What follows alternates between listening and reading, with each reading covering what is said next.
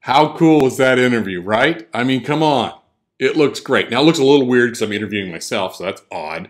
But besides that, it looks great. And I tell you, it's that one trick of knowing which way your hand is pointing that helps frame you in the right frame. I tell you, I came up with that years ago, and it has helped students know how to frame an interview. Because if they're on the wrong side of the frame over here and they're looking this way, I mean, that just looks weird, right?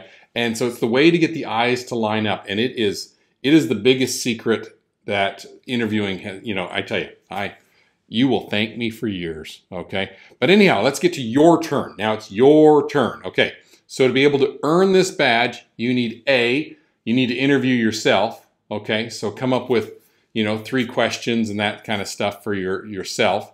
And B, you need to interview somebody for some project you're working on in class, okay? So if it's just a fellow classmate, or if it's your teacher or another teacher in the building, the librarian, the principal, whatever you have, or maybe it's your parents, something, you need to interview another person and have at least 3 questions, okay? So I need a 3-question interview. Maybe it's a 10-question interview, but that could be really long.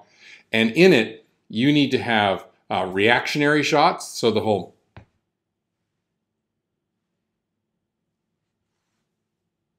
those kind of things where you don't say anything, but you just react.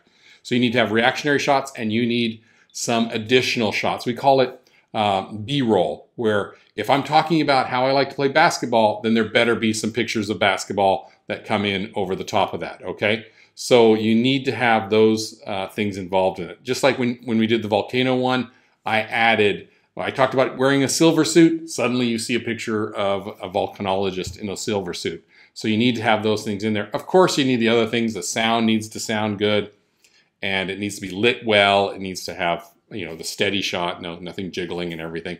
So keep that in mind, and once you got that in, turn it in to whoever does the grading for badges in your building, and bada boom, bada bing, you will have the Video 3 interview badge.